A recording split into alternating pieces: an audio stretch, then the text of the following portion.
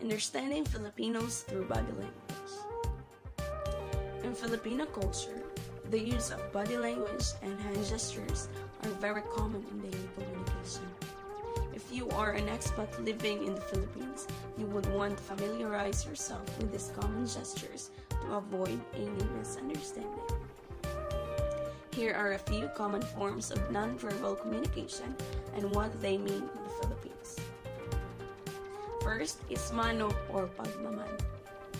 Mano is the Spanish word for hand, while po is a Filipino term used as a sign of respect. It is done by taking the hand of the elder and gently tapping it to one's forehead while saying, "Mano po."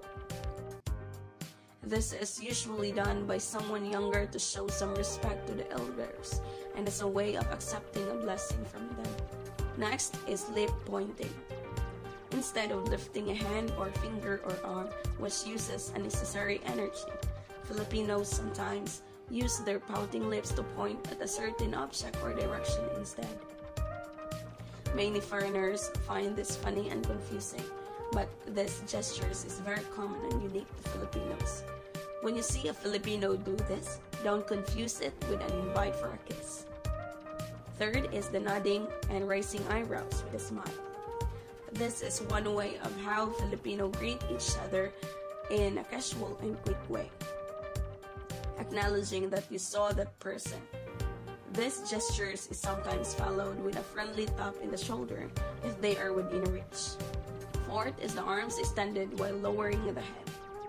These gestures are commonly done when passing in front of two people talking to each other or crossing a room when someone's watching a TV, followed by an "excuse me."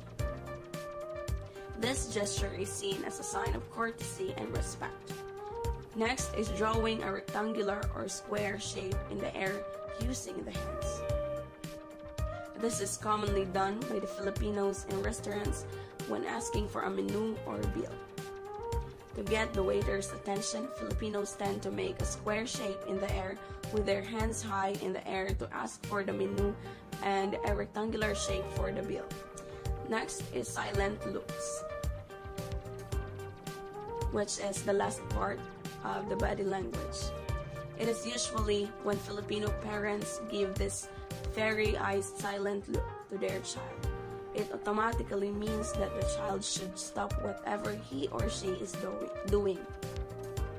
This is done, and this is one way of Filipino parents to warn or control their children in public without negatively catching many people's attention.